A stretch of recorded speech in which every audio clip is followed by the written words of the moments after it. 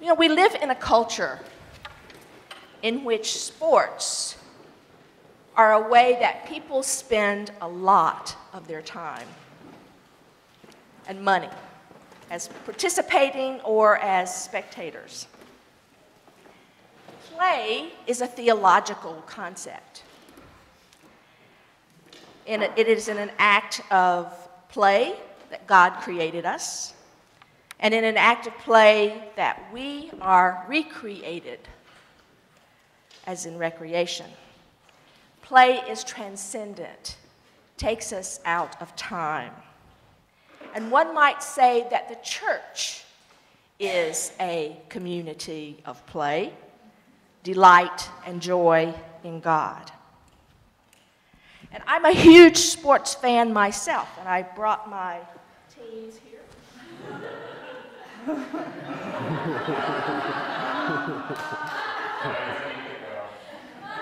Do I dare say go Caps in here? I did bring mine.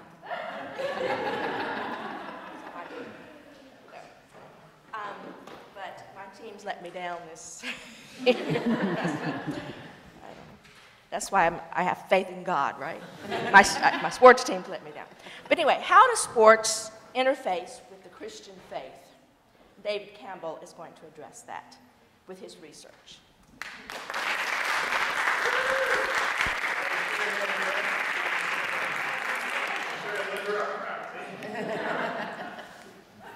I'm not doing too much physical activity, I promise.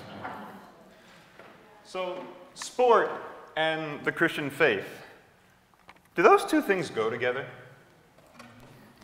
At times, it kind of seems like they're at odds with one another, and they kind of bring out the less appealing characteristics, maybe, of both sides. We've all witnessed cheating, anger, and dishonesty on the sports field and in the sports arena, and no doubt we've even seen it in the church. But we've also seen the brighter side of their relationship, the fair play, the community, and the deep spiritual moments that leave us in awe. We even choose to name special sporting moments with the words of faith. When the young amateur U.S. hockey team defeated the heavily favored Soviets in the 1980 Winter Olympics, it was called, anyone? The Miracle on Ice.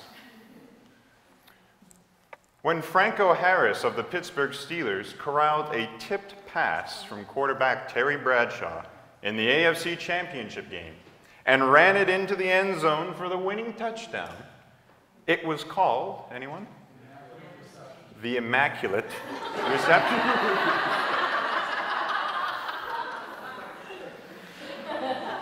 In the 1986 World Cup of Soccer, Argentinian Diego Maradona scored an infamous goal by cleverly and illegally using his hand to put the ball in the net without the referee noticing. This became known as the Hand of God. And when a football team has one play left in the game and they need to score a touchdown, they call for a very well-known play, the Hail Mary pass. And I don't think it would be much of a stretch to say that many people consider this man, Wayne Gretzky, to be a hockey god. He is called the Great One, which actually I believe he was named, that's the Great Gatsby is where they actually got that from. So it's not necessarily a reference to God, but many would consider him a hockey god. Clearly, sport and faith do have some kind of relationship, and it's one that I think is worth exploring. My relationship with sport has had a profound impact on my life. I could stand here for quite a lengthy time, and I'm very serious about that, and tell you why and how sport has impacted my life.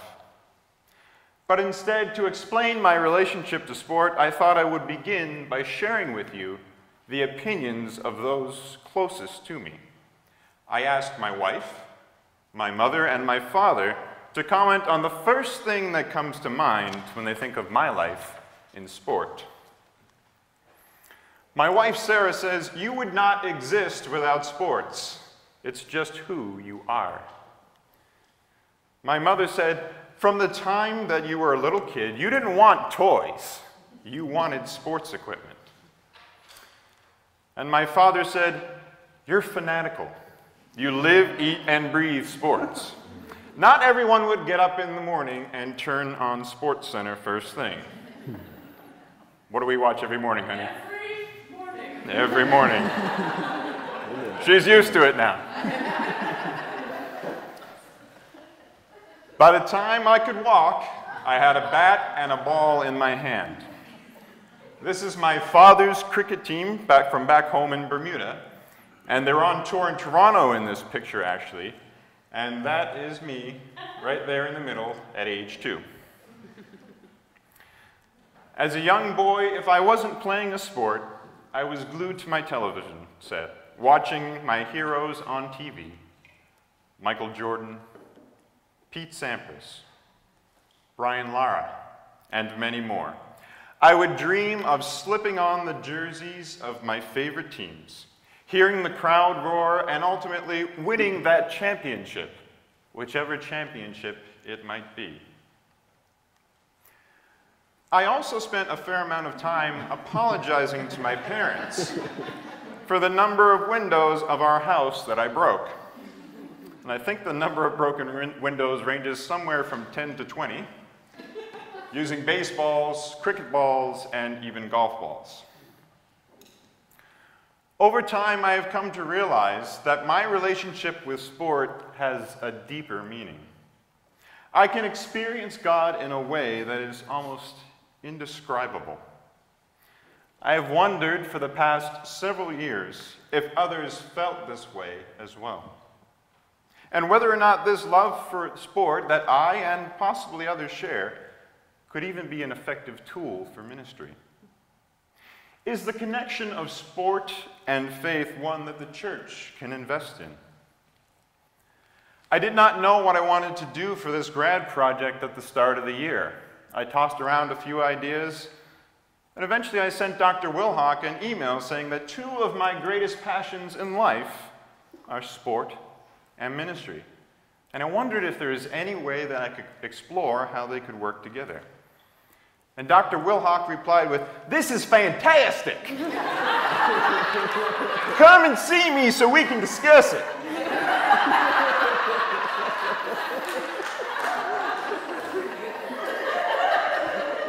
And so my research topic was born. In consultation with Dr. Wilhock, thank you, and my advisors, we came to a research question. Can sport enhance the Christian faith? Now, understandably, this is a broad topic. There are many different avenues that one could take when exploring sport and faith. Therefore, I chose to focus on a few areas in particular. I wanted to understand an individual's relationship to sport and what their engagement in sport actually means to them. I wanted to explore the spiritual side of sport and see if others find it to be a meaningful way of connecting with God. Is the engagement in sport a time where we can find God, or does it take us to a place where God is not seen, heard, or even thought of? Where do the challenges of the integration of sport and faith lie? Are there challenges that we face as individuals, as communities, and as a nation where sport and faith are concerned? And finally, what are the opportunities for collaboration, for the collaboration of sport and Christian faith in the future? My methodology for this research was a qualitative study, like many of the projects that you've heard so far this week. I used the phenomenological method of research. The goal of this method is to describe the lived experience of a phenomenon. In this case, it is the participant's experience of sport and faith. I interviewed 4 participants, 3 of them male and 1 female. Each of them are ministry personnel within the United Church of Canada. These participants combined had experience in various types of ministry, covering rural, urban, and suburban communities. I'd like you to meet my participants. Blades, hoops, skis, and sneakers. I chose the names for these participants based on the sport which I felt they most identified with, even though some of them identified with multiple sports. And you'll learn more about them as we go along. After examining the content of the interviews, these are the primary themes that emerged from my data. There was an understanding conveyed by all of the participants that there is very much a team concept that sport and faith communities share. That the dynamics of the team, the community, and the church are important to each carrying out its goals. In the individual dynamics, participants talked about how they were able to understand their own gifts and limits through sport and what this meant for their ministry. In problem dynamics, the participants articulated the challenges that are present where sport and faith are concerned, and the way in which certain tensions affect their possibility for collaboration. And finally, future dynamics. Future dynamics contain the examples of where the merging of sport and faith has worked well and where there are future opportunities for their work together.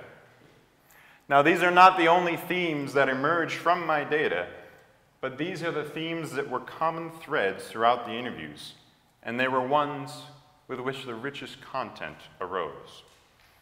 Now, let's take a look at the experiences and the beliefs of these individuals. We begin with team dynamics. There is a need within a faith community for its members to function as a team.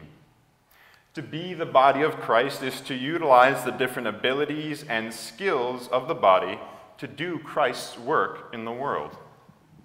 Each of those parts of the body has its own function, but would be weaker without the support of the other parts. 1 Corinthians 12 reminds us of the workings of the body of Christ and the variety of gifts that are activated in us by the Spirit.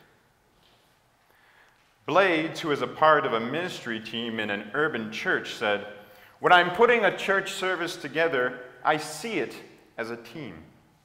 All of us, the organist, the minister, lay leaders, the greeters, we're all a team. We all have very different roles, and we work together in concert to be a team." He went on to describe the church as a team, not just from the point of view that there is a task at hand and all of us need to take up an equal portion, but rather the view that there are complementary skills within the people that helps everything to fit together. Phil Jackson, arguably one of the greatest basketball coaches ever for the Chicago Bulls and the Los Angeles Lakers, he speaks of teamwork when he says, "The strength of the team is each individual member. The strength of each member is the team."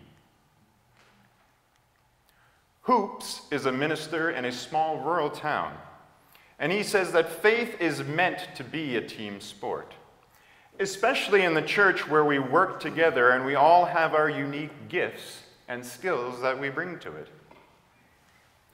He uses the choir as an illustration of this point. He says the choir illustrates quite visibly what it means to be a team.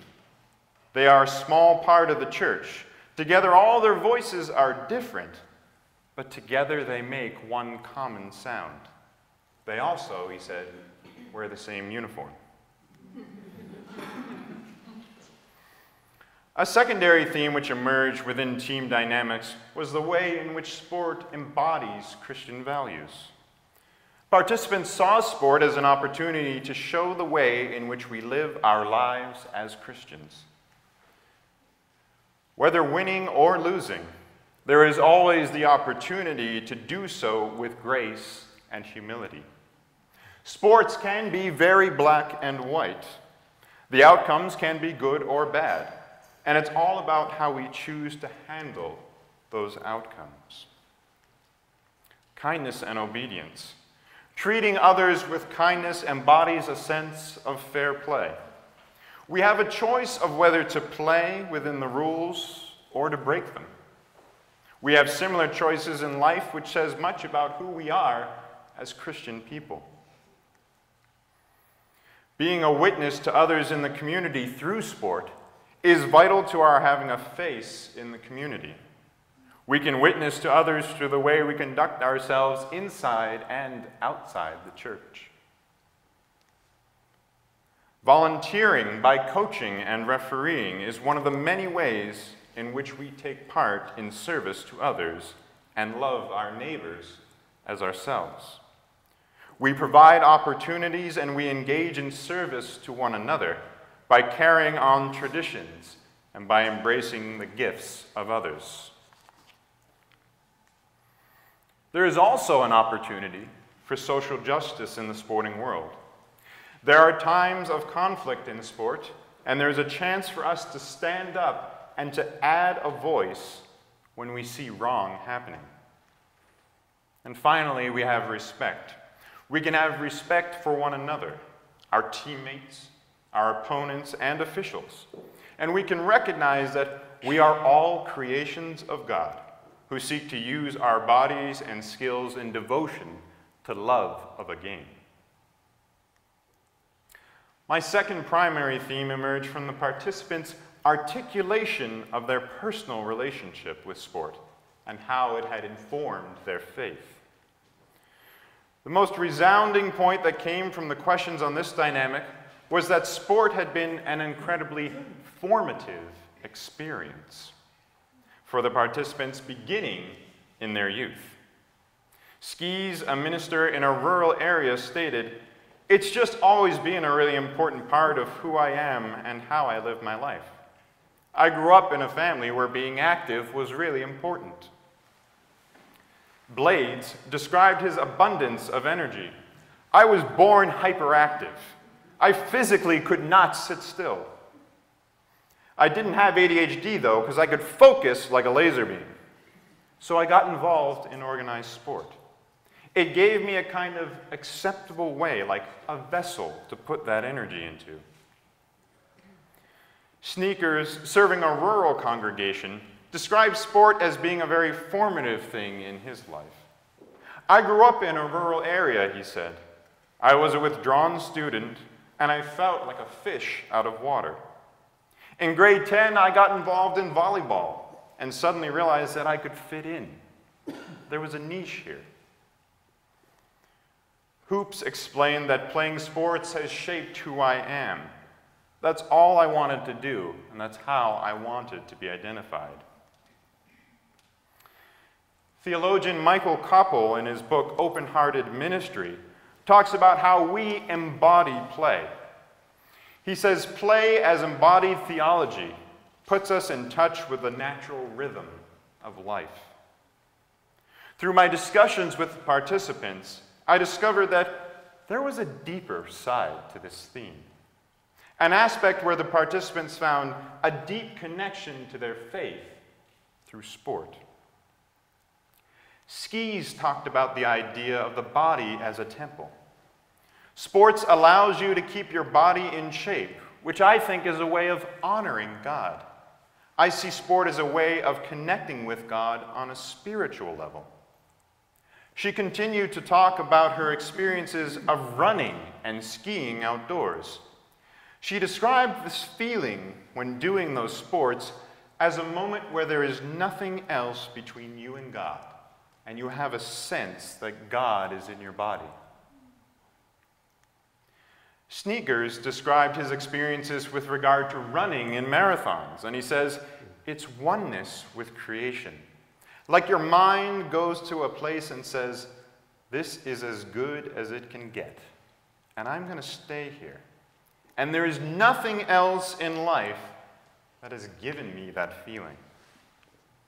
He went on to describe this feeling as a time of excitement. But this is beyond excitement, he says. this is a sense of almost serenity. And you want to, if you could, to bottle it and hold on to it. In every activity that I do, he says, I try to find that moment. Within individual dynamics, there was also a secondary theme of discernment, especially when it came to one's understanding of their limits. Both Hoops and Blades described how sport helped them to learn that they can't be good at everything. They know what their limitations are, but it doesn't stop them from playing and using their gifts in the best ways possible. It also helped them to discern where their gifts were best suited for ministry. Skis and sneakers approached the idea of limits in a slightly different way. Skis talked about the challenge of sport and pushing one's limits. She says you can always do more than you think. You learn not to be scared of pushing yourself. God is with you in pushing those limits. Sneakers ran straight forward into the way our Christian teachings inform our understanding of limits. I think our Christian teachings tell us that there is no limit, he says. If people had believed in limits, it all would have ended at the crucifixion. And it didn't. It didn't end with the resurrection, and it didn't end with the ascension. It carried on, because there was more to it than that. Despite the affinity that many people have with sport, we know that there is another side to how it is played and how it is portrayed in society. Sneakers discuss the challenge of secularism. He said that sport takes us into risk and says, push it to the limit.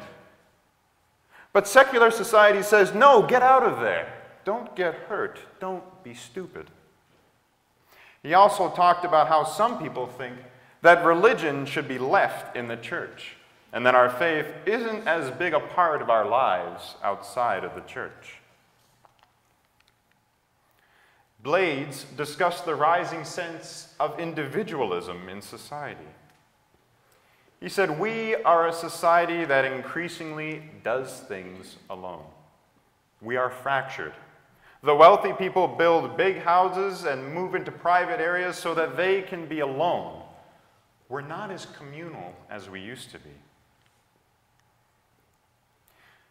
There is also a tension with the huge income gap between the people in the pews and the people who are our heroes. At times, we seem to make gods out of these athletes. We put them on pedestals.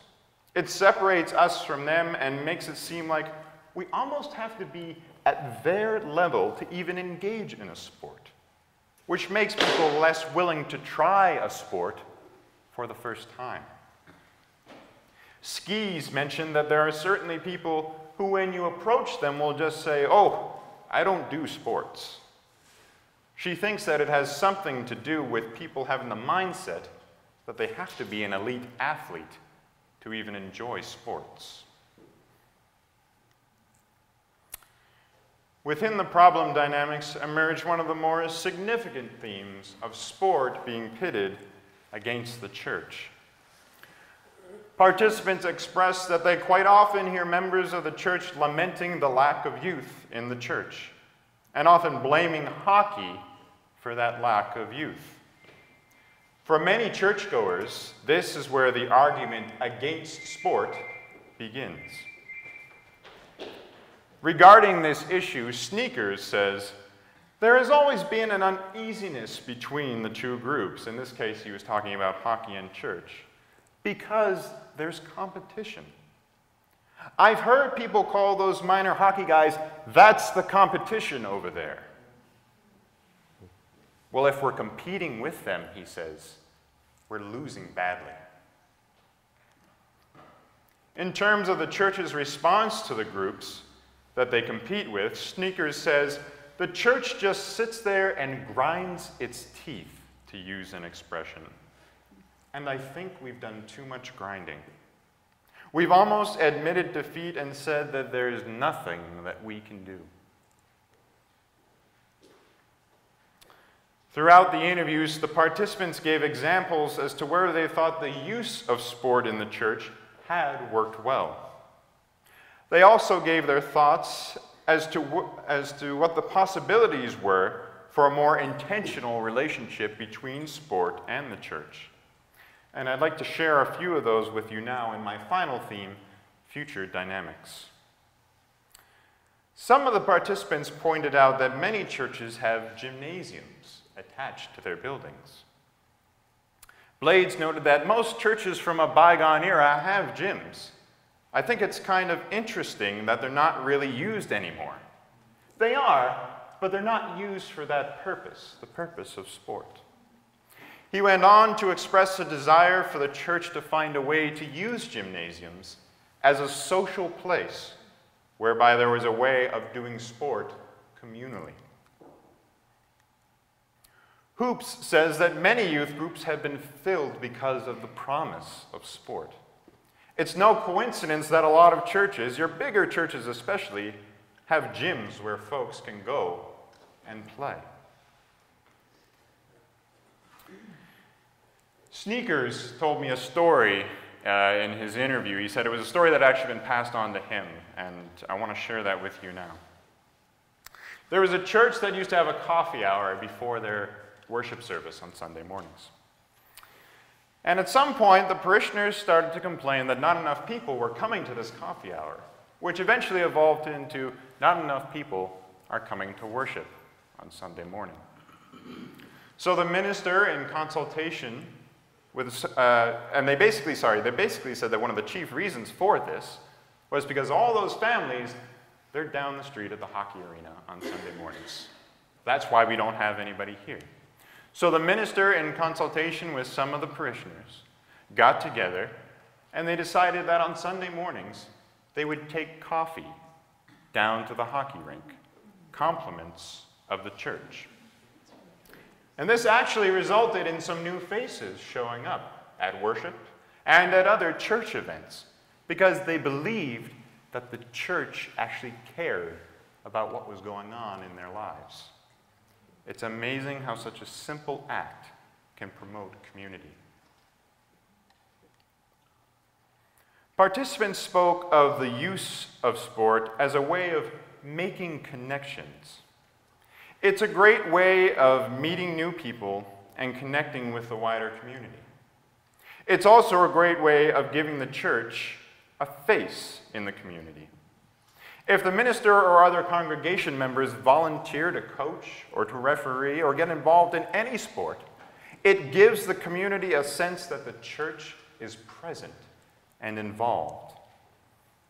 Sneakers brought up the question of whether worship actually needs to take place in the church every Sunday morning. If 5 of our kids are playing an important an important soccer game, why don't we send the congregation out to the field? Why don't we have a service right beside the field where the game is going on? After we have our service, we'll go and watch the game. So where does this leave us after hearing the experiences of these sport and faith enthusiasts? From the data, it seems clear that there are too many positive ways in which sport and faith connect to ignore them. Their formative nature and contribution to a person's discovering of their identity. There are ways in which they allow us to experience the holy and their capability to promote community. That being said, there are many challenges that are really difficult to ignore. The battle of sport and church for Sunday morning. The growing secularism that discourages us from taking our faith outside of the church. And the aura that we've created for the professional athletes of our world. This brings us back to the research question that I began with. Can sport enhance the Christian faith? The overwhelming response to this question from my participants was yes. There is ample opportunity for sport and faith to connect in ways that are meaningful. Both sport and religion provide spaces and times where people can work together toward a common goal, praising God and being transformed spiritually. The need for dialogue and engagement between sport and religion is at an all-time high if the church is to regain its focus in our increasingly secular world. There are opportunities available for community where sport and faith converge. And from the data that my participants appeared to be giving me, it seemed that they were saying that rather than being enemies, why don't we become neighbors? The Apostle Paul says in his letter to the Romans that we can offer our bodies as living sacrifices to God. If a member or even a potential member is not attending Sunday morning worship or another church event because they're at a sporting event, do we have to assume that they are not worshiping God? Like Paul says, we can offer our bodies as living sacrifices. If so, then can we believe that these people engaging in sport are worshiping God with their bodies as well? I think we can. We could even educate our youth and the rest of our members about the different ways we can worship God that may not take place in the sanctuary. And we can do that from the pulpit. We can do that in Sunday school, and we can certainly do that by being present in the community where sport is happening. If we can open ourselves to the possibilities, then I believe that we can all see sport as a well-played phenomenon that can inform and enhance our faith. Thank you.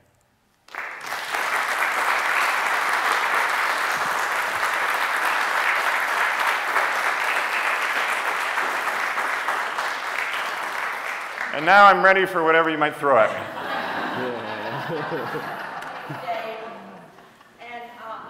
If the ministry doesn't work out for you, you have a career as a Southern redneck impersonator.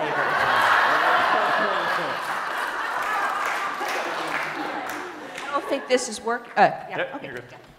Questions?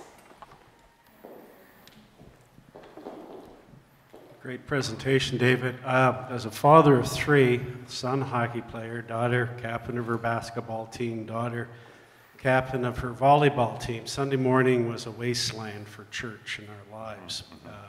You're right, the Sunday morning competition is fierce for all of our denominations. 2 points. One, Friday night in Edmundston, the entire community is out for the hockey game. The priest is there, clerical garb on, the collar's on, he's working the room.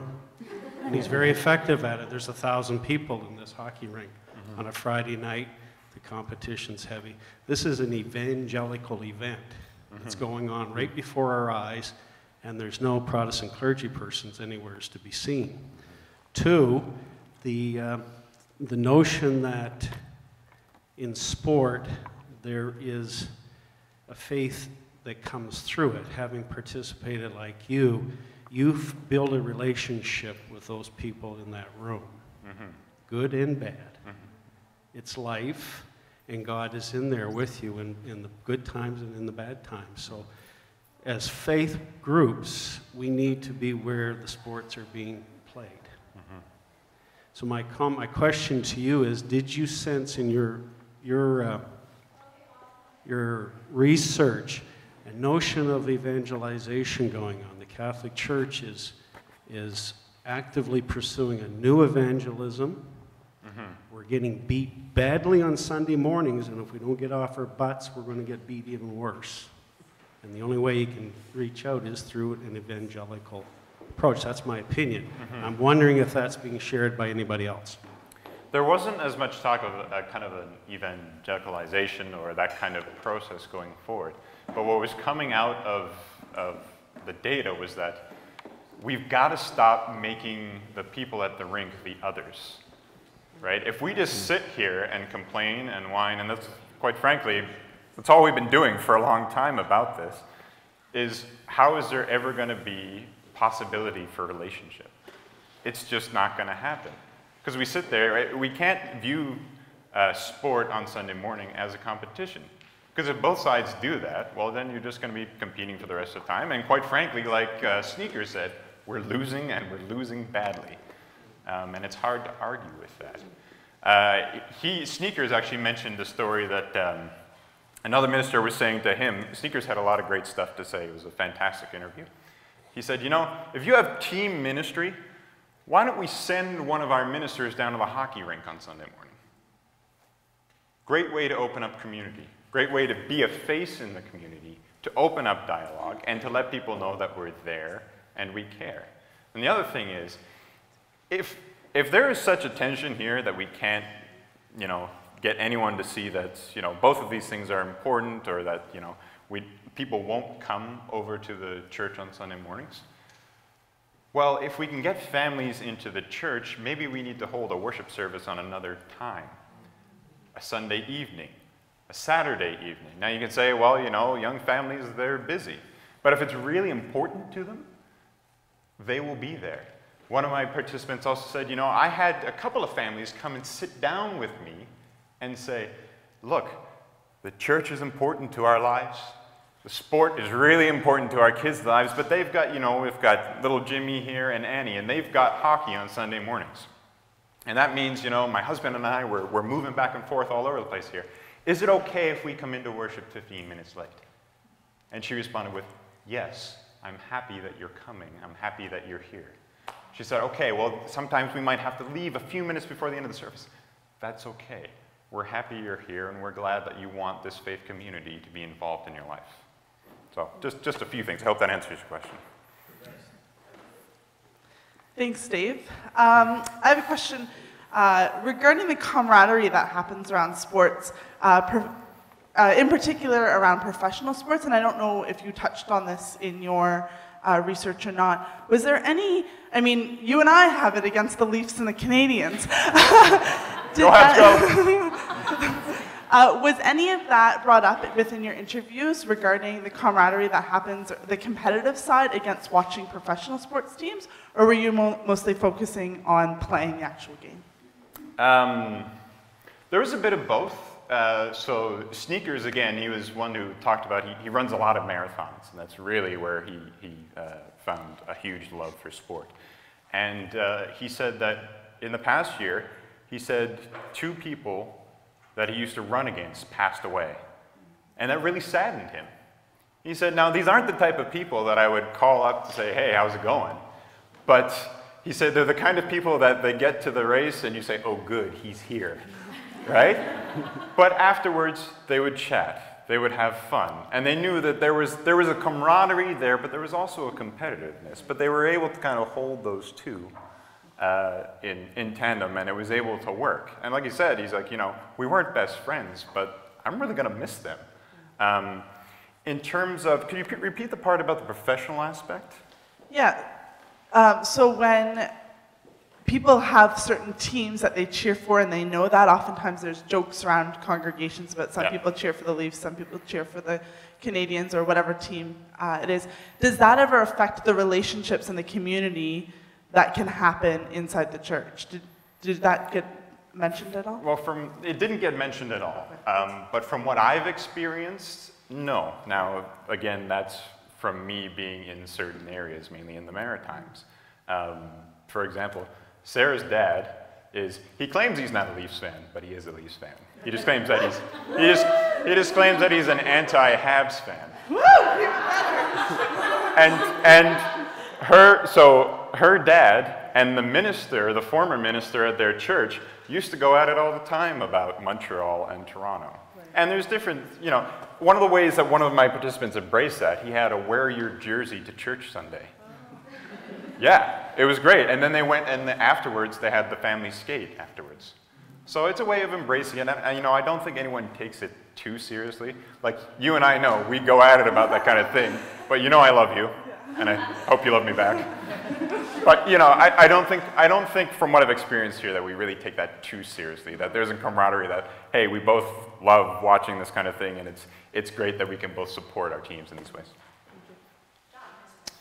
Yeah, so I'm not convinced that every child who plays hockey all plays at 10 o'clock on a Sunday morning. Mm-hmm. So based on that assumption, I'm curious about why you think people are choosing sport over the church experience. I think that's something that's been lacking on our part in the church, because I think there's been a lack of helping people to see the way that sport and the church work, like how you see sport, how you see your faith in sport. I didn't recognize it until probably close to about the time I came here. The real, like, there's these moments. Sneakers talked about those moments where it's a moment of awe. He said there's times when you can run a race and you just lose yourself. And all of a sudden it seems like you wake up and you don't know what happened for the past 5 minutes. And there's just this incredible experience that you want and you can't get back until it happens somewhere later down the road again. And what that is, and he was saying too, he's like, I started to recognize that that's just a spiritual moment. That's me understanding where God is playing in my life. There's a oneness in creation. Again, I think we're doing this thing where we're putting faith and sport against each other, and we're not really educating people as to the ways that those two things can come together. And I think that's really important for moving forward. And I agree, I don't think every kid is playing hockey on Sunday morning, but I think we really need to work on that relationship. Thank you for your presentation. This is not as much a question as I just want to say thank you, because through all the presentations, talking about creation, talking about sports, talking about technology, talking about prayer, I feel really inspired, honestly. You're talking about the different things that people are doing, connecting sports to faith, and all I keep thinking about is my little hometown back in Labrador and all the wonderful things that we can do, and how sports is something that, especially for the youth, people don't know how to connect with the youth. People aren't interested, a lot of the youth aren't interested in arts, aren't interested in drama, some in music, but the main thing that that town is interested in is sports. They play all sorts of things. So that link between the connection of church and sports is, I think it's really important, and I really enjoyed your presentation, and I just wanted to say thank you. Thank you.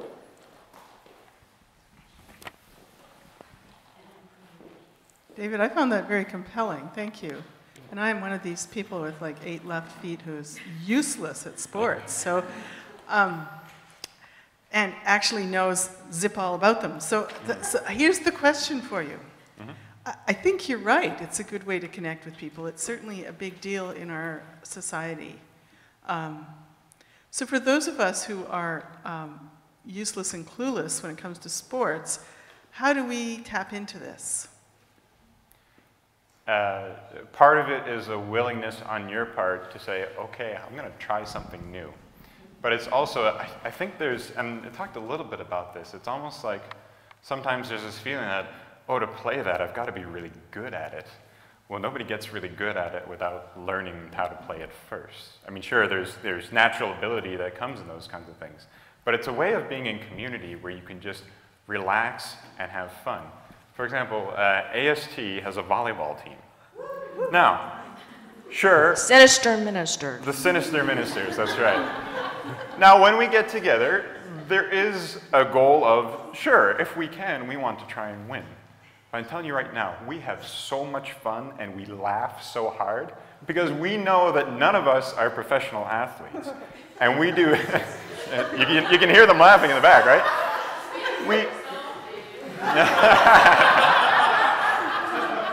But, you know, we do silly things all the time. And we have to look at the lighter side of that and say, you know what, we're just here in community. We're enjoying ourselves. We're giving thanks that we have the ability to be able to do these things.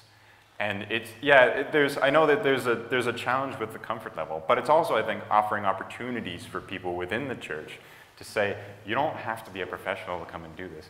Just come and have some fun. Try something new. If you don't like it, that's okay. There's other ways. Sport can be very communal as well in the supporting of one another, I really think. So. Michelle, you're knitting. Sorry. You're knitting. That's a sport, right?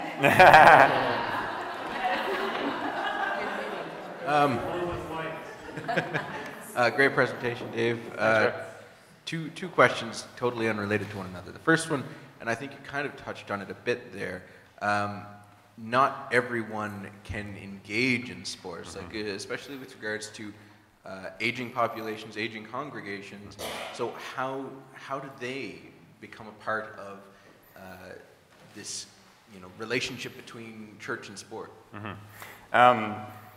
Well, again, with sport, it's not always a gauging in the physicalness of that. There is a great part to the physicality of the sport, but there's also a communal aspect in that you can get together with 5 people of any age and watch a hockey game, and you share a love for that, right? You can get together to go to support a community hockey game, a community soccer game, being in community right there. That's a way that you can still enjoy the sport, because in a way, like, you can still live those moments and that sport through the people that you see. You know, like I can watch my father play cricket. I did as a little kid. And in a way, I feel like I'm him in some kind of senses. I feel what he feels. I feel the excitement. I feel the disappointment. I feel all those things. But actually, now that you mention it, Hoops gave a really awesome example of people of older age engaging in a sport. So he said he walked into a nursing home, and he was going to visit someone, and he walked past this room, and there was a lot of people in there, and he goes in, and the residents are using a Nintendo Wii. Right. And they were using Wii bowling. And he said, "Oh, what are you guys doing?" They said, "Oh, we're practicing." He said, "Practicing? What are you practicing for?" They went on to explain that every year, 3 nursing homes get together 3 times a year. Each nursing home hosts a bowling tournament, Wii bowling. So the other 2 will get on, they'll bust them in, and one place will host a Wii bowling tournament, and they each take turns. And when he told me that, I couldn't believe that. But I mean, that is fantastic. I mean, that's kind of a way that technology is kind of helping us in a sense. Because you can do those kinds of things. I know my wife's grandparents, they do Wii bowling all the time, and they absolutely love it. Because again, you can immerse yourself in that and feel that sport. My 70-year-old uncle plays on a hockey team, and their name is the Jerry Hat Tricks. Hi, Dave. You made some excellent points. What I didn't hear was the shadow side of sport. Some sports in particular really have inherent acts of violence within them. And so I was wondering if, especially football and hockey, and so I'm wondering if that came up in your conversations with your participants, and do you think that there's a place for the church in terms of critiquing sport, or that shadow side of sport? I think the church has to be very careful about that, because the way that we respond, again, can just make it an us versus them kind of thing. So I think that has to be a very measured response. It didn't come up, the kind of the nasty side of sport. And that's why I say, I knew in this presentation I couldn't just say, oh, everything is hunky-dory and positive, right? Because there's 2 sides to sport. There's fighting in hockey, and a lot of people don't like fighting, right? Because it causes serious problems. But then again, with playing and just playing the game of hockey, you can get even more serious injuries. I was, if you ask me, should there be fighting in hockey? I would say no. Personally, I don't like to see that kind of thing. But then again, I was reading, there's a newspaper article, I forget the title of the newspaper, but they were interviewing Matt Cassian, who is an NHL player for the Vancouver Canucks, I believe. And he said,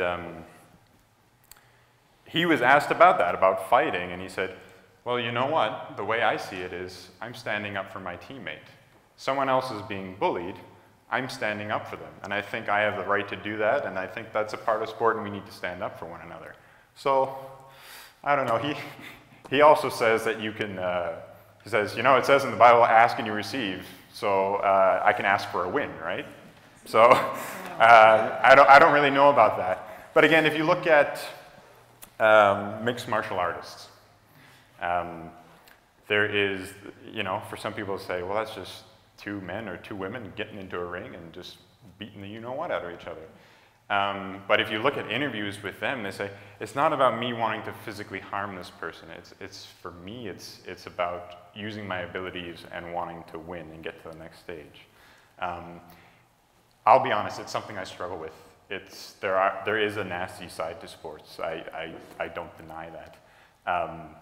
One of the things that is great, though, is the repercussions of the nasty part, are being dealt with in a better way, because now we actually care more about what happens to the person.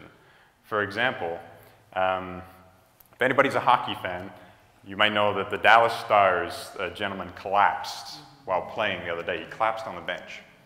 And his life was pretty much saved, because now they not only have a team trainer, but they have a doctor waiting for both teams in case anything happens. They now have defibrillators all over hockey arenas because of, a few years ago, someone collapsed on the bench. So the actual care of the person, and you can see they stopped the game, they canceled the game. The care of the person is becoming more and more important compared to how it was 20 years ago when you get bashed in the head, you get a concussion, you just say to your coach, yeah, I'm okay, and they send you back out on the ice. So I think the culture around that is changing, because we do recognize what the implications of those kinds of things are. We're making progress to kind of help with the kind of damaging result of that, but there isn't a lot around whether it is right or wrong. There's little arguments here and there. I'll be honest, it's something I struggle with too. So We are at time, but thank you for these wonderful questions, and let's give Dave a hand for his presentation.